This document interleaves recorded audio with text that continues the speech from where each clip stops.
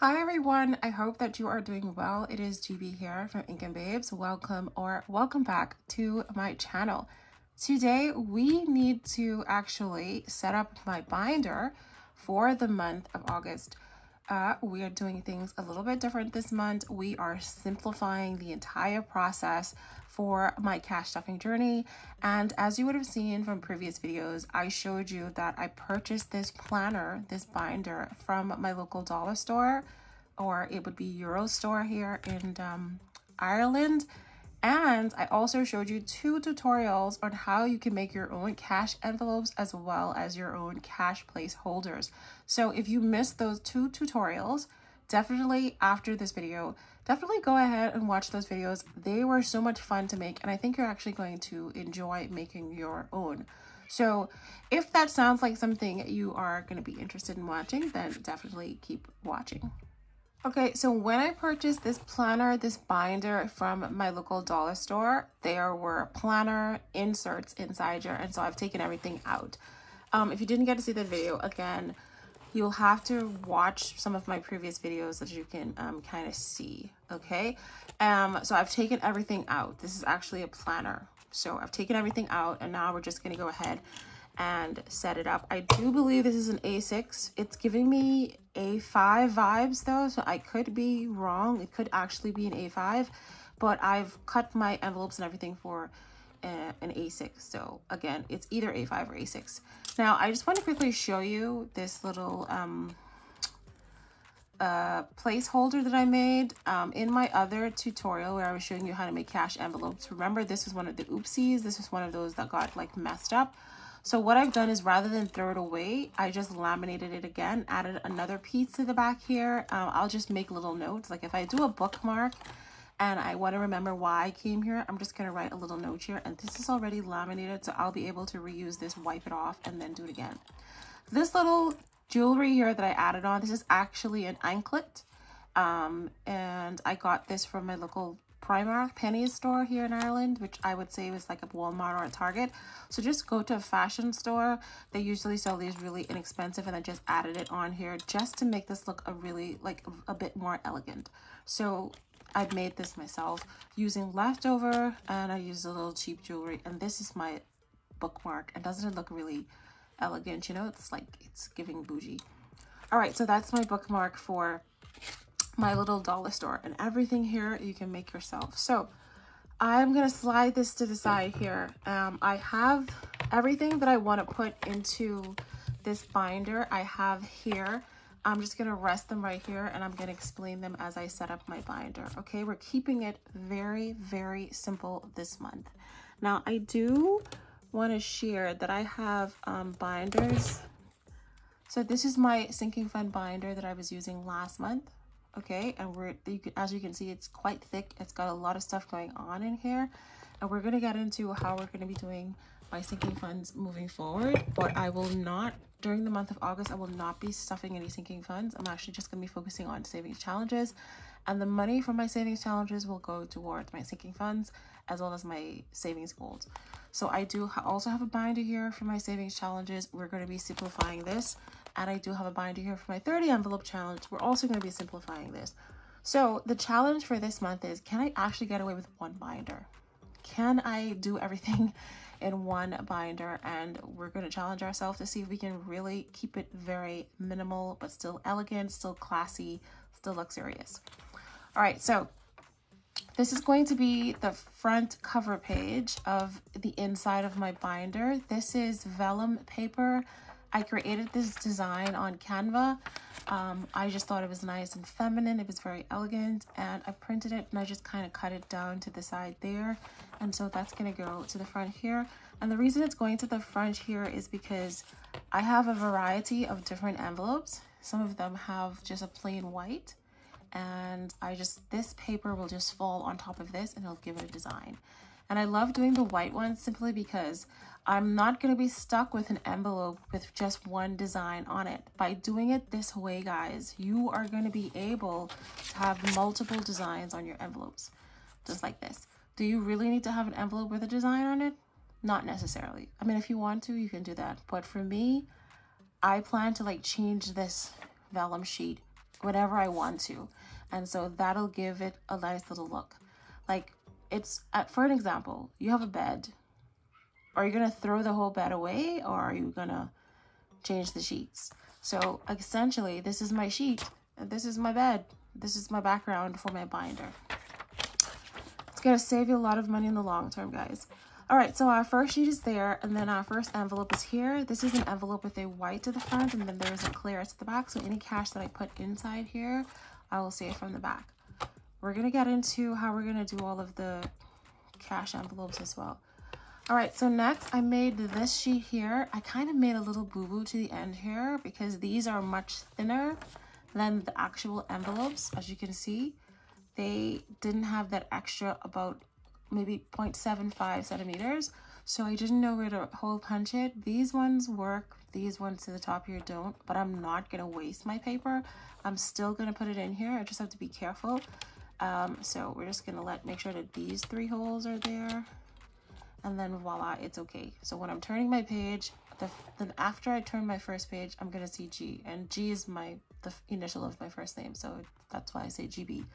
GB, my name is GB, so this is the G.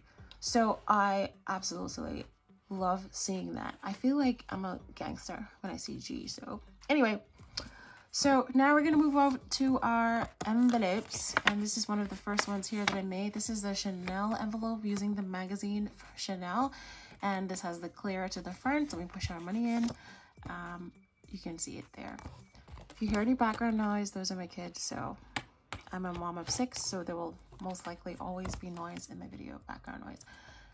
More envelopes with the clear to the front. So we're just gonna put these in and see how everything looks. And then if I need to make any changes, I will make the changes afterwards.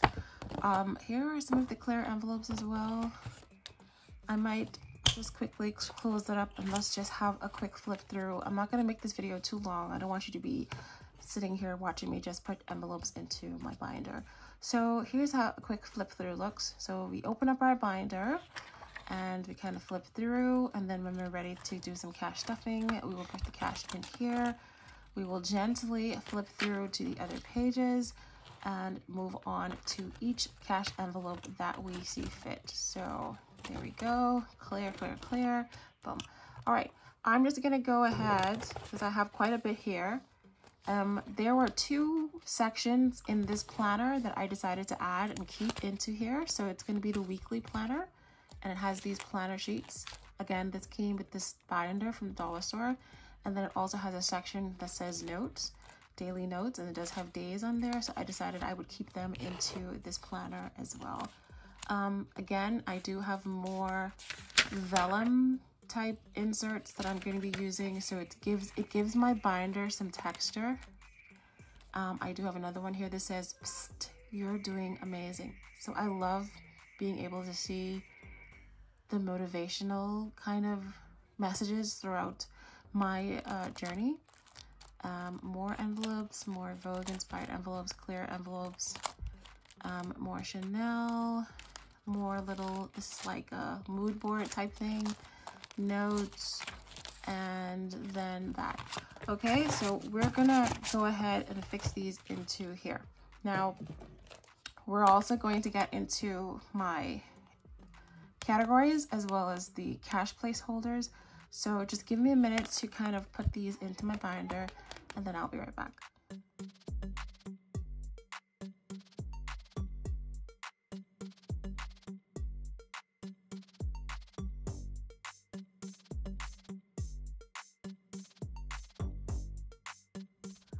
Okay, so I have all of the pages of my binders and all of the new envelopes that I made all set up in here. I absolutely love how everything comes together. Now, remember we kind of talked about how I was going to be simplifying everything. So basically, we are going to be using these inserts or these placeholders. Previously, my sinking funds binder is this.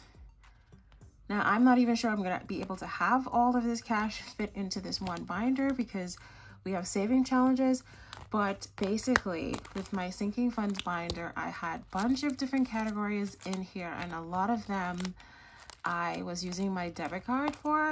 So moving forward, I'm going to be trying out and see, can I actually get away with just 3 categories? Okay, so for the front part of this binder, I have 3 white envelopes. So I have 1,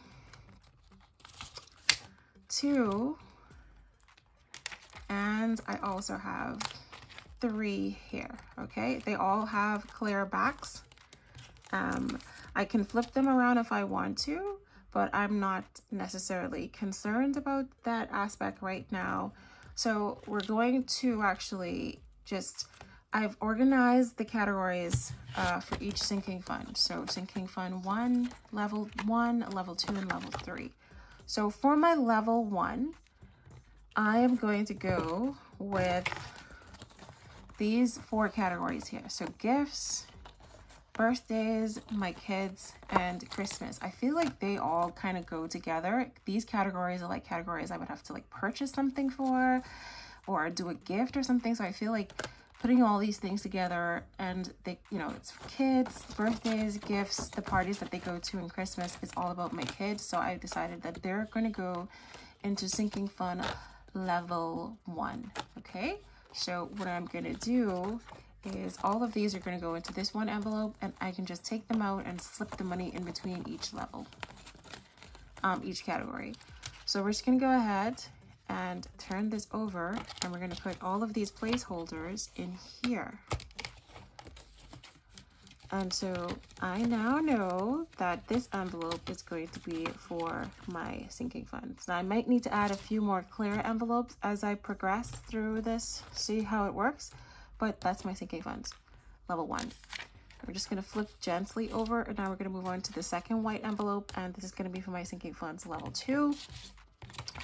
So here's the cash placeholder. For my sinking funds level 2, I have decided to go with these categories. So I have family vacation, I have vacation, I have date night, and I have entertainment. And so I felt like these 4 categories kind of go together because they involved me going out, doing something active.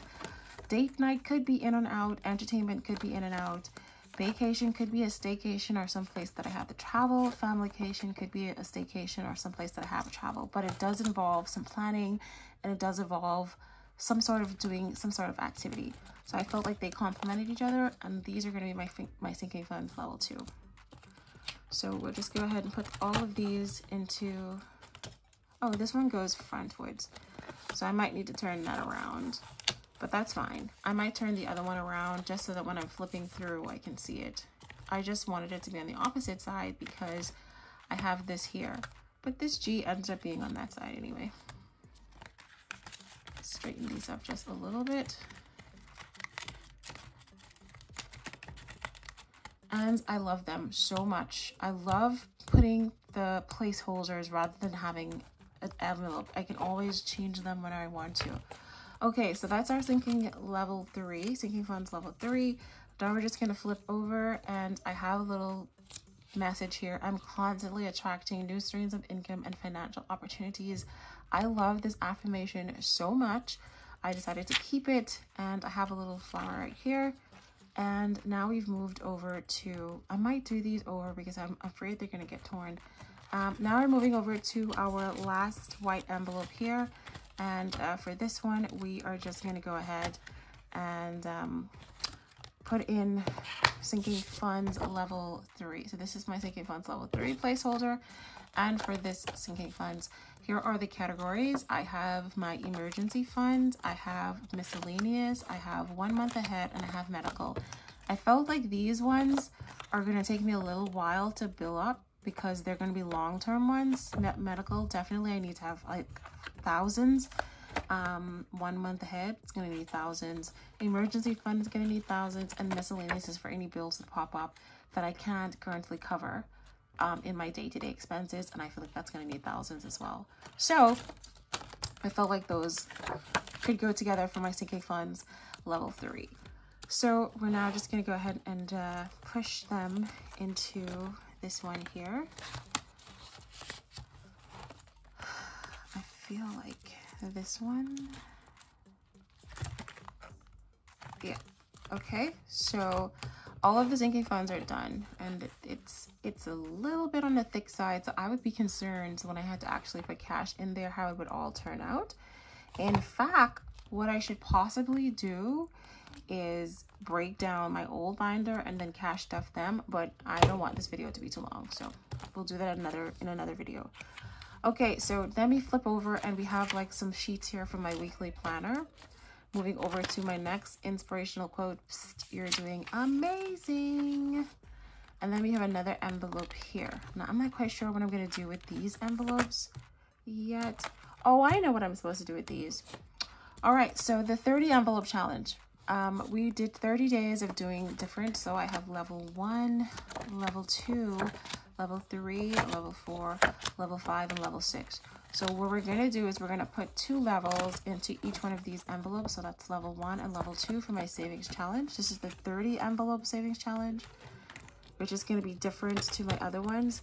So I'm just going to, it's this way, isn't it? So I'm just going to go ahead and push this level. I'm going to flip this around so that I can see it when I open it. Okay, so that's savings level 1 and 2. Then we need savings level 3 and 4. And each day that I save money, I'm just going to color in the dot, keeping it very simple. Any amount is fine. Just want to be able to save something. So that's my savings level 3, 3 and 4. And then lastly is our savings level 5 and 6. All right, so that's how the savings are looking. So we did our sinking funds. We did our 30 envelope savings challenges. Just gonna flip through this section here. Oh, sorry, budget, save, and repeat. And then this section here is where we're gonna write any notes. And then finally, these envelopes to the back here is what I'm gonna be using for my small saving challenges that I do throughout the week. And then I have another weekly planner here. So all of these are gonna be for saving challenges that I do throughout the week.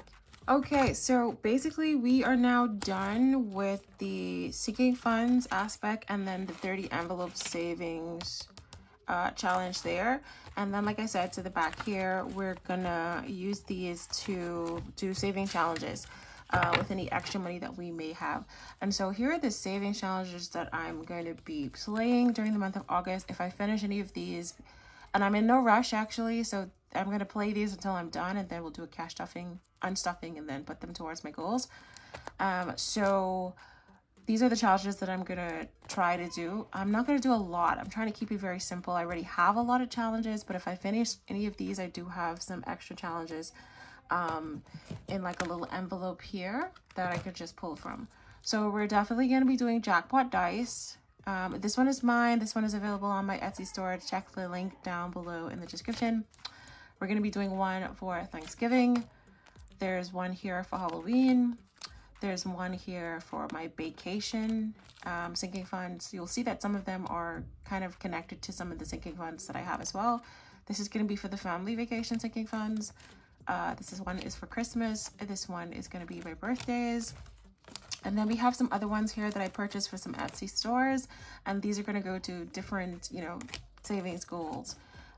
The gnomes, absolutely love. I have a boho dog. I have a bingo one. I have this little really cute panda one. This was a freebie from Lisa Grateful Me. Roll the Dice from One Frugal Introvert, and Spiropoly from Spiron to Go on Etsy, which is a German store.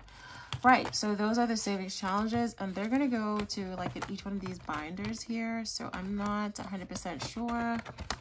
Some of these are opening, they have clear to the front, like that. And then some of them are clear to the back, I do believe. So we're just going to go ahead and put all these in there.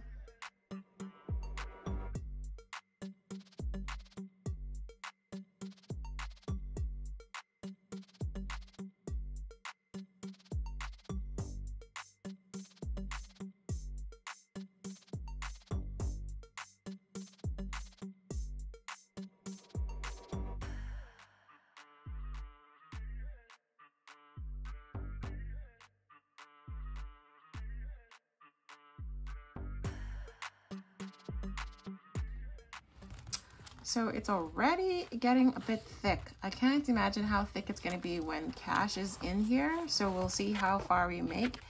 And it's already kind of difficult. So putting everything into one binder may not actually be realistic. We might have to switch back. But anyway, that is everything for setting up my binder for the month of August. We'll see how we get along. Thank you so much for watching, and I will see you in the next video. Bye guys.